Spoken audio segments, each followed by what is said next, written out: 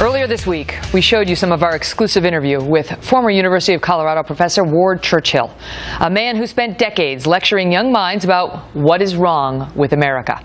Churchill eventually lost his job after his essay comparing the 9/11 victims to an infamous Nazi finally hit the national media. He was unapologetic for his hurtful statements, and he still believes those victims arguably deserved it, and that America is an evil empire. Tonight, we bring you perhaps the best part of this entire interview, when Dinesh D'Souza, the creator of the documentary film America, joined us on set.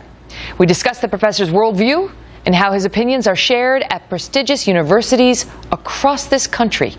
Watch. This is the worldview, not just of Professor Churchill, that America is evil and needs to be stopped, but of many who are not on the left necessarily, but on the far left. Yeah, I think, to me this is very fascinating. At one point when I saw Ward Churchill in his home in Atlanta, he had said to me, Dinesh, you became a conservative because you came to America in the 80s, in the Reagan era.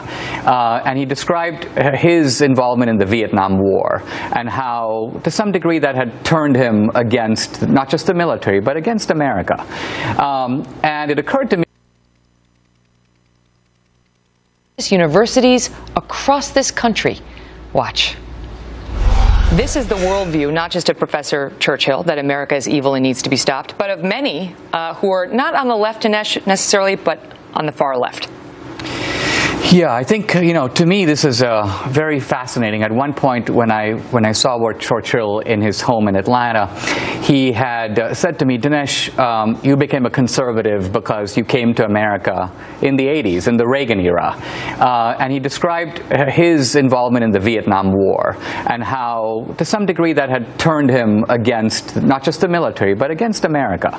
And it occurred to me, we can think whatever we want about Vietnam, but what I think is remarkable is how a whole generation on the left went through that war, and it wasn't just that they turned against the war, but they made the war a metaphor for the country from the beginning. Mm-hmm. So they went right back to Christopher Columbus and they rewrote American history into becoming a series of Vietnams, of war crimes, one after the other, and they haven't stopped. So if the country is bad, it deserves what it gets.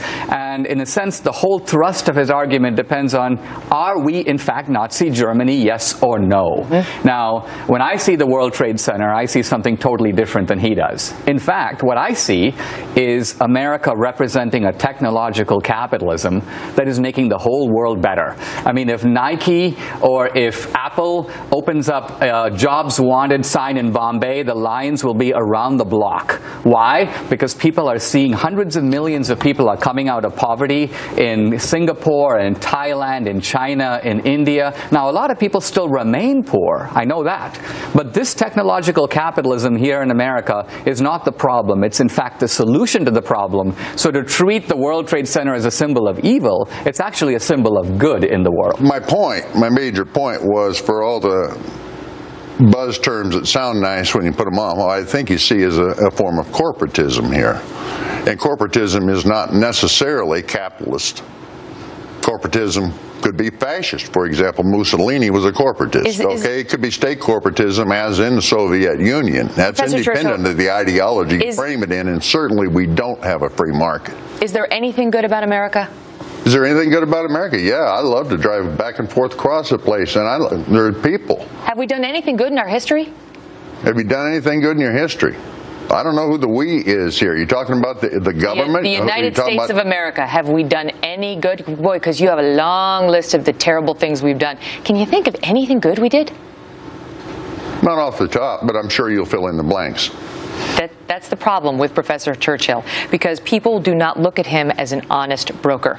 When you cannot offer one thing, maybe liberating Europe, maybe that was the Soviet Union, maybe ending World War II. I mean, nothing. Maybe fighting a war to end slavery. I think there were 27 Dinesh, million Soviets who died during that war that had a little more to liberating Europe, if that's what you want to talk about. You're making my point, sir. Right, but the Soviet Union was directly invaded, so they were merely protecting themselves and fighting the Nazis. They were perfectly happy to be allied with the Nazis before that, you remember? I do remember. As for the United States not only liberated Europe, but rebuilt Europe. And so former enemies, Germany and Japan, which were against us, are now friends. And I'm familiar with the history. Every year, tens of millions of people try to come to the United States. Yeah. They try to come. And if we lifted the curtains, more would come. Half the world would come here. I'm sure. They're coming here, voting with their feet, leaving everything that matters to them behind.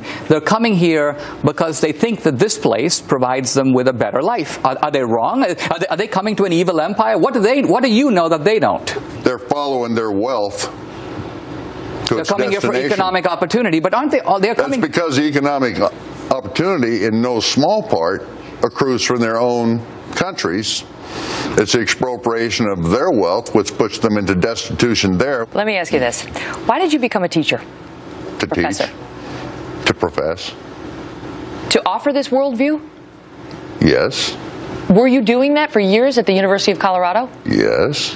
When you wrote your essay on 9/11, which you then turned into a book a couple of years later, 2003, did people read it? Not only that, I got a runner-up for a Best Writing Human Rights Award for it. From whom? From the Gustavus Myers Center. So was it known? It's fairly prestigious in this sphere. So it was known that you had these views, that you had written this essay and followed it up with a book.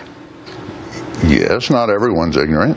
And this wasn't a problem for your colleagues at the university or elsewhere, as far as you knew?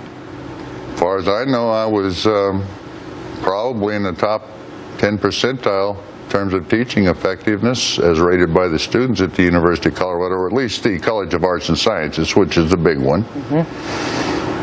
I'd won the Thomas Jefferson Award. I'd won the President's University Service Award. After this essay? Oh, no. Oh, no. That's what I'm asking. After the essay and once people had read it, prior to it becoming a national story, was it accepted? Were people objecting to it? Was there anything within the academic community that suggested to you people had read it and did not have a problem with it? Now you have got to hear his answer to that question and the follow-up. It's unbelievable. So did Ward Churchill's colleagues in academia really not know about his radical views as printed in newspapers and books?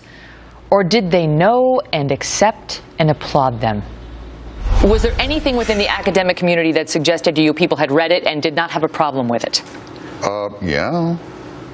Post-tenure reviews, peer reviews, all manner of things that would suggest precisely that. So So it's situational, okay? It becomes fashionable to take a particular position, and then you invent the evidence to make it seem plausible. And I think we've laid out for the viewers that, you know, it didn't become a thing until you got asked to speak at Hamilton College, and it hit the national media, and then it became a thing. But for 4 years, it was not an issue, Dinesh. And as far as we can tell, that is not because the academic community had no idea about how Ward Churchill thinks or what he was teaching his students. There are two remarkable things here. One is, and I think, Ward, we are finally in a point of agreement, is that a lot of the radicals who started out wanting to bomb things and blow up things decided that there's a more effective way to promote radicalism, and that is to become teachers.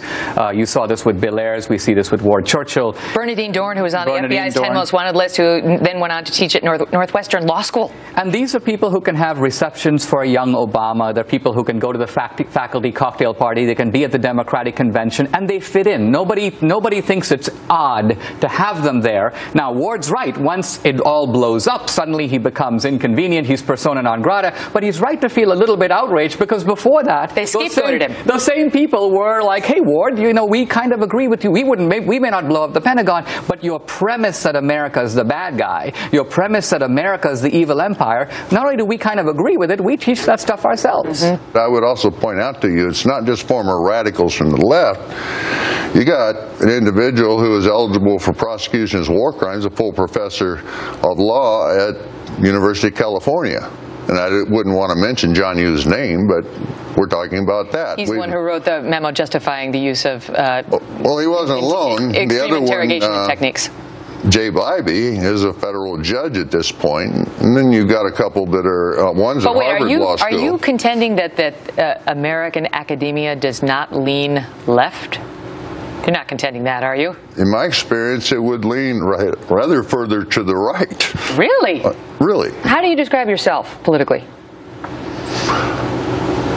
The way I've always described myself is as an indigenist, okay, which is that I take the circumstances, situation of indigenous peoples as first priority. And probably the closest approximation that you come up with in the general understanding of these neat little political labels to get affixed on people. It would probably be anarchist. Dinesh, you know, in closing, we've had a couple of these interviews now. You know, we sat with Bill Ayers and we sat with Ward Churchill. And my question to you is whether you agree with the professor that these are unusual examples within academia, or whether they are the norm in these academic circles and speak accurately about what the students who are going to these colleges are hearing from their professors, not just about the world, but about the country in which we live. See, I think we've seen a real shift in American politics, and most people are not even aware of it. I mean, if you go back, for example, to the Truman administration or FDR, the general agreement was it didn't matter if you're a Republican or Democrat. America's a good country. America is a force for good in the world. The free market system creates wealth, even if you then choose to redistribute it. So there was a pro-American consensus. And what we see now, and we see repeatedly, is that consensus is broken down.